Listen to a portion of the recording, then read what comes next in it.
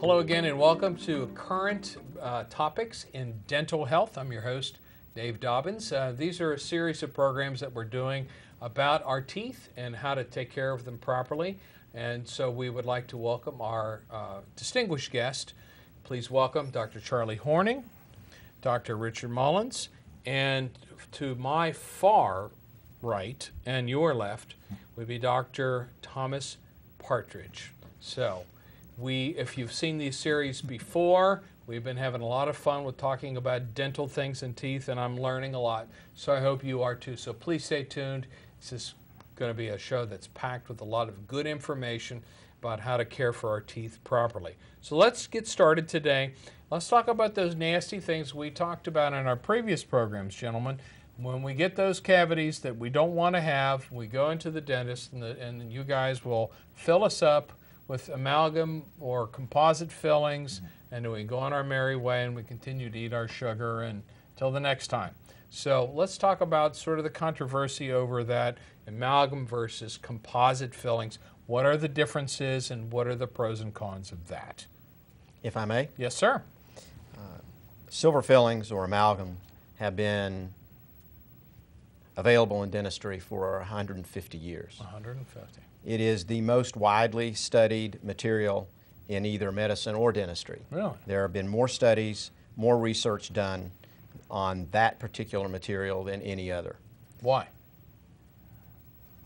Because of A, its unique properties, the combination of metals, and its unique ability for longevity, but in addition, the controversy over whether the mercury that's present actually does have any deleterious effects on the patient's health. So do we know the answer to that after 150 years?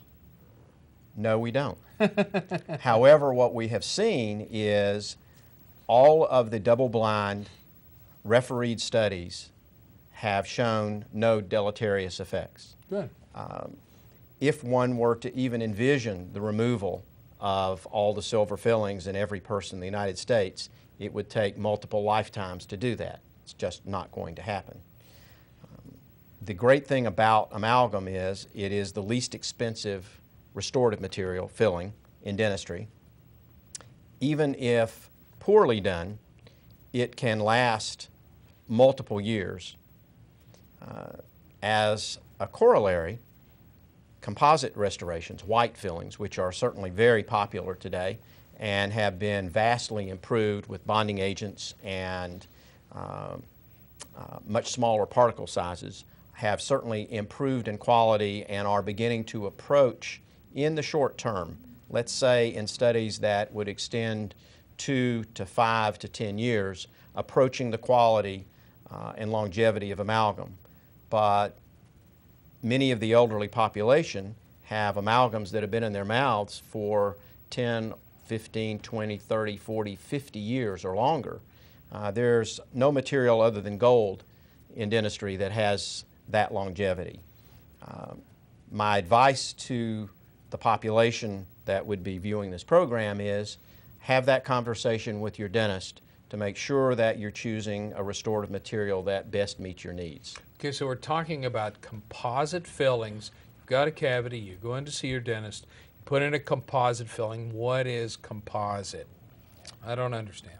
Composite would be a material in the most easy to understand terms of a glass reinforced material. Wow. That is now able to bond to the tooth structure, that has the potential to reinforce it and to have wonderful color to match the existing tooth structure. Okay, so what comes to my mind first would be a broken tooth, the whole side, if we can use the tooth there. Certainly. The whole side of the tooth has broken off, so can you use a composite filling? Let's just say we've lost this top part. Is that how it would be used? Would you explain that to me, Dr. If a Horning? corner is broken off or there's decay that goes over the side of the tooth, yes. The larger the break, the more that is missing, the less the chance that a filling will work. composite or amalgam, and then you're looking at inlays or onlays or crowns in order to do that. If there's a major section of the tooth that's missing, you need to consider coverage and protection, which composite in general cannot offer. Okay. All right, good. That's what I thought. All right, very good. Anybody else wanted to address this subject? I'd like to mention one thing about so-called amalgam or silver fillings. We are, of course, as professionals, concerned about anything toxic, and mercury, which is part of the silver filling makeup, is very, very toxic by itself. But when it is an amalgam bonded with the silver, it's a completely different chemical. Sodium is a very toxic chemical. Chlorine is a very toxic chemical.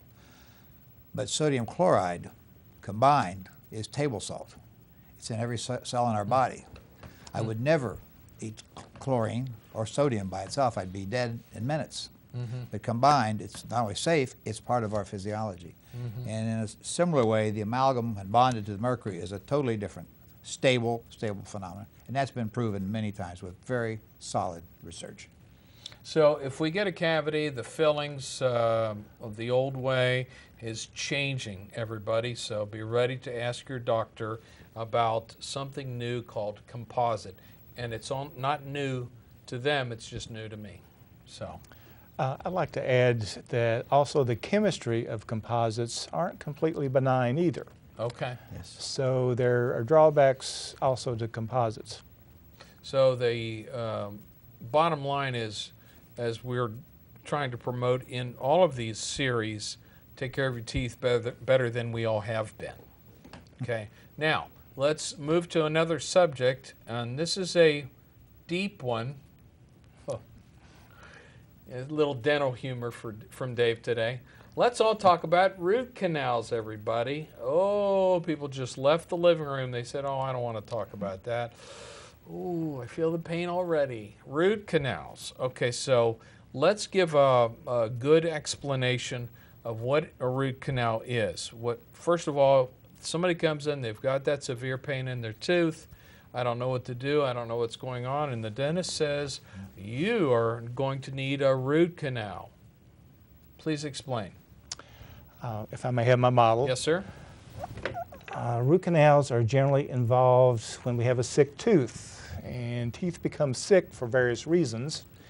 Perhaps maybe at one time a deep filling, close to the pulp, close to the nerve. This becomes damaged over a period of time and then eventually becomes sicker.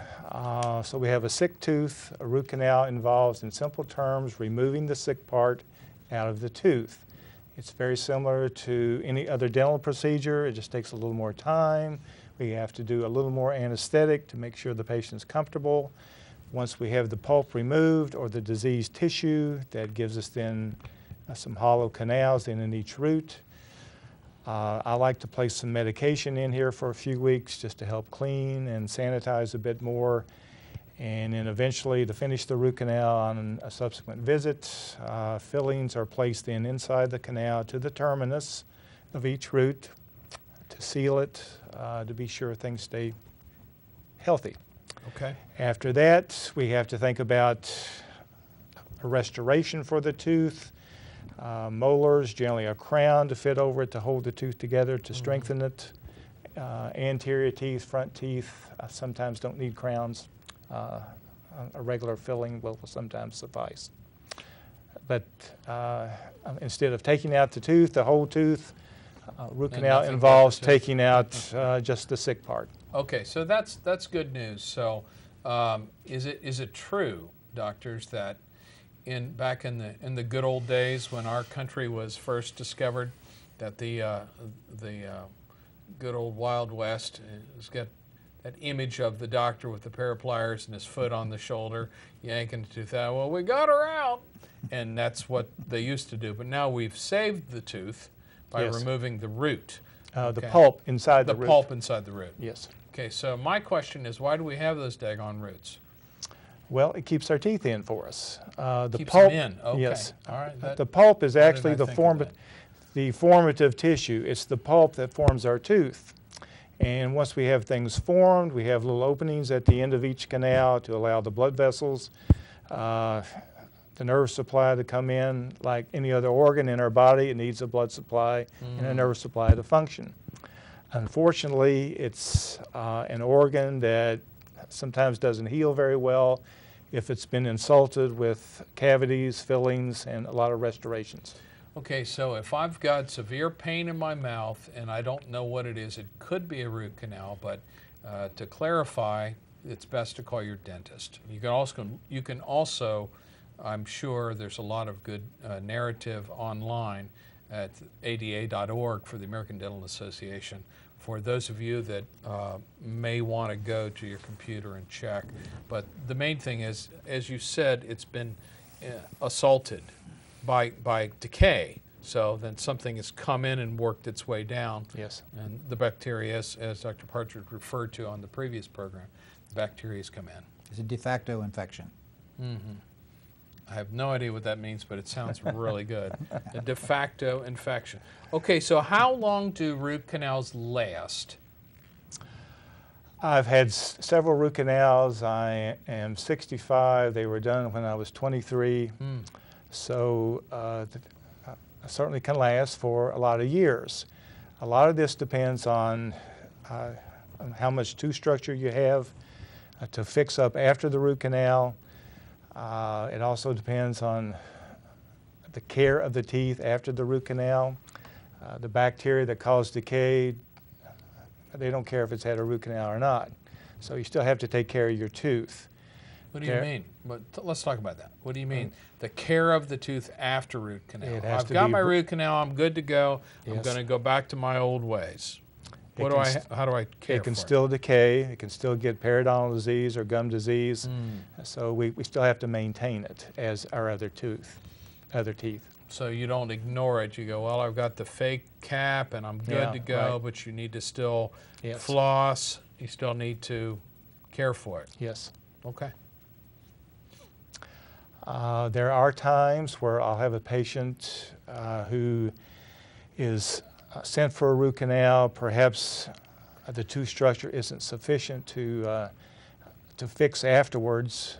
It's too far gone.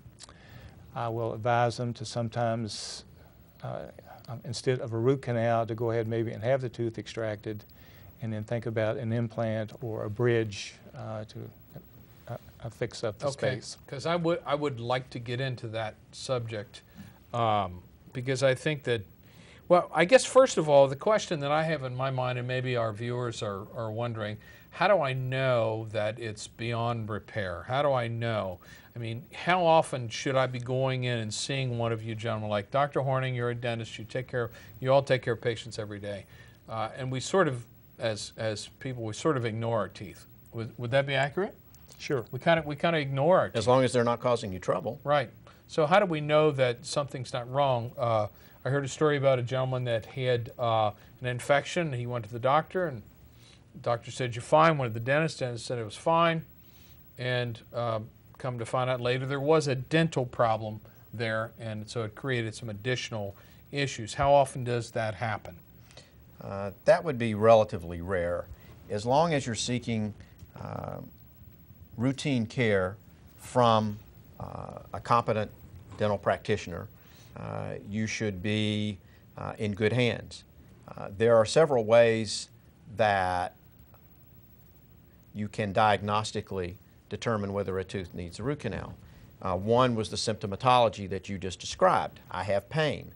Another can be extreme sensitivity to temperature. Hot and cold. Anytime I put anything cold in my mouth, it kills me. That's a problem. That's a It problem. needs to be addressed. Okay. When I bite down, I can't bite on that side. Something hurts. Okay. So that's another reason you may have a crack in a tooth that goes into the pulp, the nerve that Dr. Mullins was just describing. There's another potential.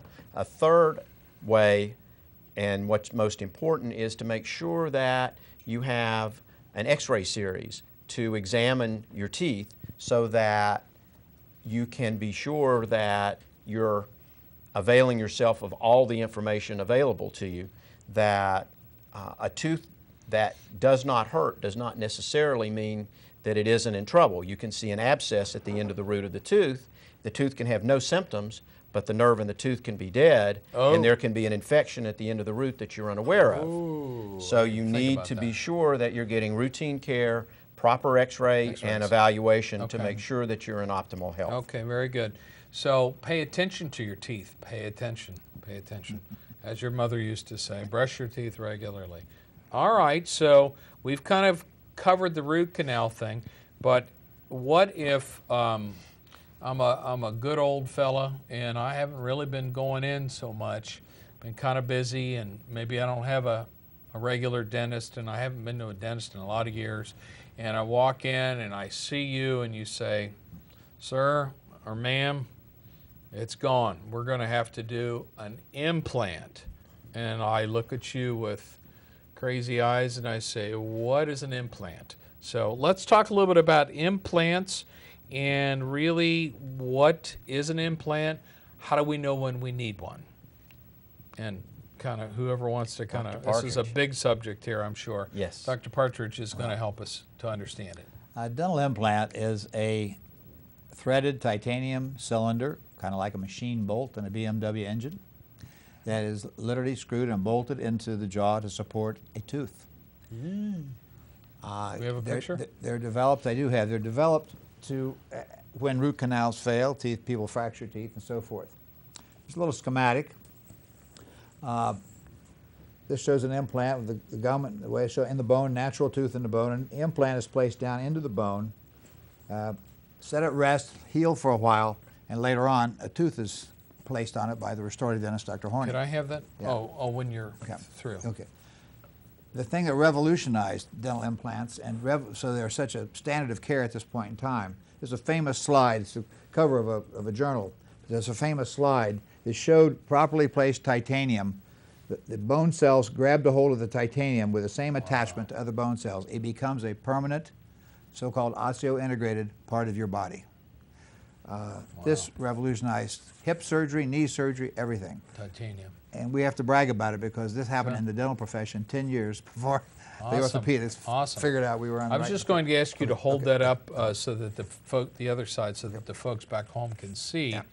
So this is what you don't want to get to, but if you do, we've got the technology, thanks to the dental industry, to help us. Because let's face it, we have to eat 3 times a day or more.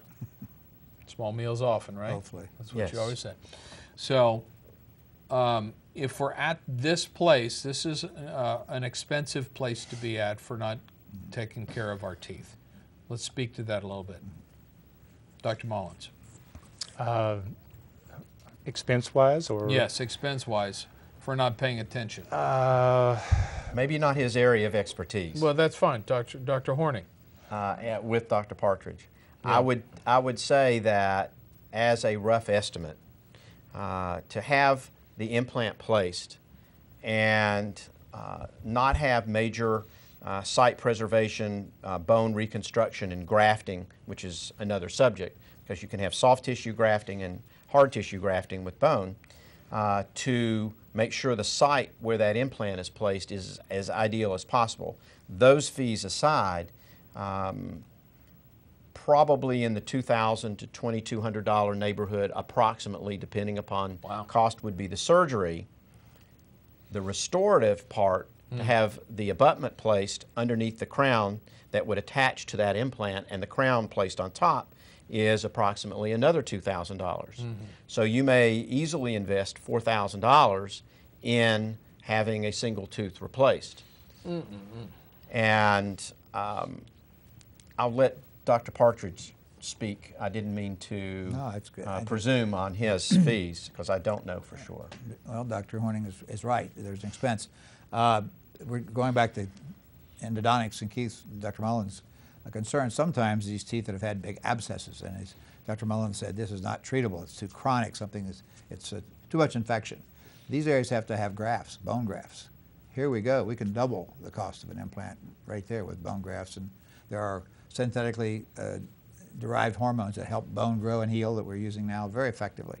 But these things add a lot of expense. If you just join us, we're talking about current Topics in Dental Health. I'm your host, Dave Dobbins, and we're kind of, there's a clear message that's coming forth, gentlemen, that we are not taking care of our teeth if we're talking about these things. Now, I want to ask just a direct question. How often are these kind of things, how often are you doing this? Is it frequent? It's a regular component of our practice. Is it sure. really? Absolutely. Wow. All of us. Wow. Yes. So there are a lot of us that are not paying attention to our teeth. Well, And bad things happen. Accidents happen. Well, yeah, Accidents let's say it's a car accident or something, and that's understandable, or a sports incident. Or fractured tooth. People Fractured tooth. fracture teeth. They clench their teeth. They bite into a little piece of grain or something they didn't realize. Okay. These things Okay. happen. Yes. Okay, so it's not just negligence. Correct. There is a certain percentage of the population, though, that has been so unlucky as to have lost all of their teeth. Oh my goodness. And Didn't they think wear about that. dentures. And for those individuals, they are really at a tremendous disadvantage, especially if they have lost all of their lower teeth. The bone disappears, essentially, atrophies with no teeth. That's one of the major advantages of having a root canal, to save the tooth so that the bone level and the gum level stay there, in addition to having the function. But one of the ancillary advantages of having an implant is that you can restore that bone height and restore that function. If you've lost all of your teeth, then you become very disadvantaged. And one of the great advances in dentistry was the ability of implants to be used in the lower arch. For example, with this, the most simple of implant placements, you can have a denture even retrofitted to have even just 2 implants placed, so that that lower denture can then snap in and become much, much more stable. So an individual who had almost no bone support for lower denture and was unable to chew effectively can now have something that is a tremendous advantage. There are many other ways to restore the mouth with implants, but for an individual who has virtually nothing and no ability, for not a great deal of money, they can then have some support. And I want your audience to know that for sure. So you are not hopeless. yeah, that's great. That does give a lot of hope. And unfortunately, we do have car accidents and sporting incidents and terrible things that happen to people. But this titanium technology with the implant is just fascinating. So how long has this been in the dental industry? Dr. Partridge. A Swedish orthopedic surgeon, Dr. Pierre Brandemark, came to McGill University in Canada in 1986. He had a 20-year study with nearly 20,000 titanium dental implants in Sweden. Wow. Remarkable study. And it revolutionized everything we did. It was a new start in the beginning. His success rate in the lower jaw was close to 99% for 20 years. In the upper jaw, very near 98%. In 2006, it became a 40-year study. Wow. Every fixture is registered. People have died out of the study, but the success rate is nearly the same. So the tissue grows around the titanium, and we're good to go. The bone.